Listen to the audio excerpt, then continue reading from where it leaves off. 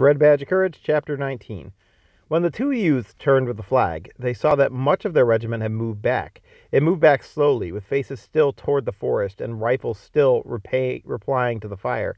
Several officers were giving orders with screaming voices. "Where the hell are you going?" the lieutenant was shouting, and a red-haired officer was commanding, "Shoot into them! Shoot into them!" The men were trying to do the opposite, and hopeless things. The youth and his friend had a small argument over the flag. "Give it to me." "No, let me keep it." Each felt satisfied with the other's possession of it, but each felt the need to declare, by an offer to carry the flag, his willingness to further risk himself. The youth roughly pushed his friend away. The regiment fell back to the trees. There it stopped for a moment to fire at some dark forms that had begun to follow it. Then it marched again, curving among the trees. By the time it again reached the first open space, the men were receiving fast and merciless fire. There seemed to be enemy mobs all around them. The youth went along with slipping, uncertain feet. With pride, he kept the flag straight. He called to the others. To those he knew well, he made special appeals, begging them by name. Between himself and the lieutenant, there was felt fellowship and equality. Let's pause here for a second. So the youth is now in a position of honor. He is a flag bearer. He's holding the flag for the entire regiment, sort of symbolic of their fight and their, unity and all of that kind of stuff. And now he sees himself as sort of an equal of the lieutenant, whom he was disparaging recently as being a terrible human being. So I think it's very interesting that there was no equality between them, and the lieutenant was in a commanding position, and now he and the youth seem to be equally doing the same job and sort of on the same side. Let's see. But the regiment was a broken machine. There's our machine imagery again. It's not able to do the killing that it was designed to do. The two men shouted at a forceless thing. The soldiers who had heart to go slowly forward were continually shaken by a certainty that others were going back. Wounded men were left crying on the sorrowful journey. There was smoke and flames always. The youth looked once through a sudden clearing of smoke, saw a brown mass of troops. The youth walked straight ahead with his flag in his hands, took a stand as if he expected an attempt to push him to the ground. He passed over his forehead a hand that trembled. His breath did not come freely. The officers labored hard to bring the men into a proper circle to face the enemy. The ground was uneven and torn. The men curled into the hollows and fitted themselves behind whatever would turn away a bullet. So here's a really desperate situation. They advanced on this attack that was sort of a doomed attack. The attack stalled and they started retreating, and now they find themselves basically surrounded on three sides, being shot at by rebels, and they've formed into a ragged circle and are sort of laying down, and the youth is standing there with the flag in the middle of being fired at sort of from three sides. So it's a brutal situation that Crane is narrating here.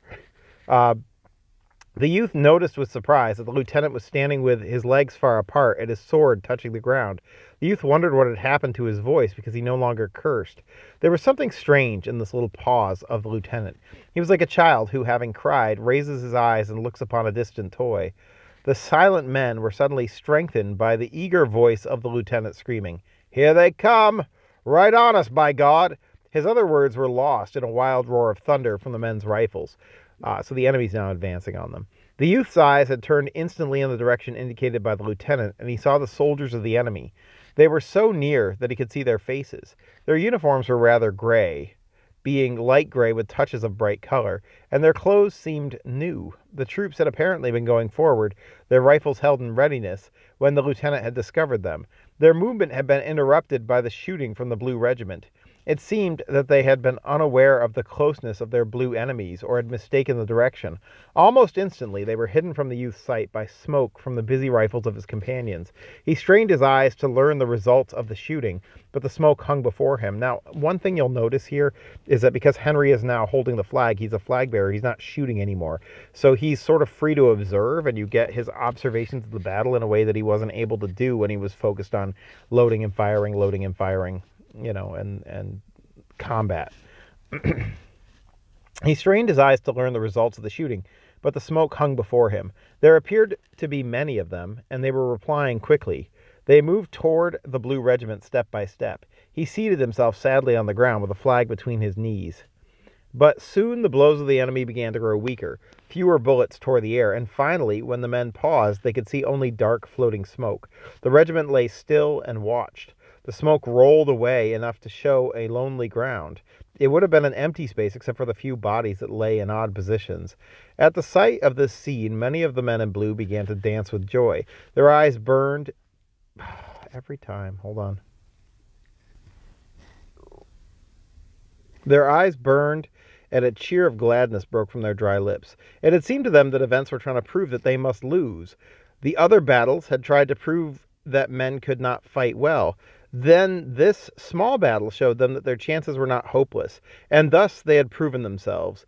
Eagerness was theirs again. They looked about with pride, feeling a new trust in the rifles in their hands, and they were men.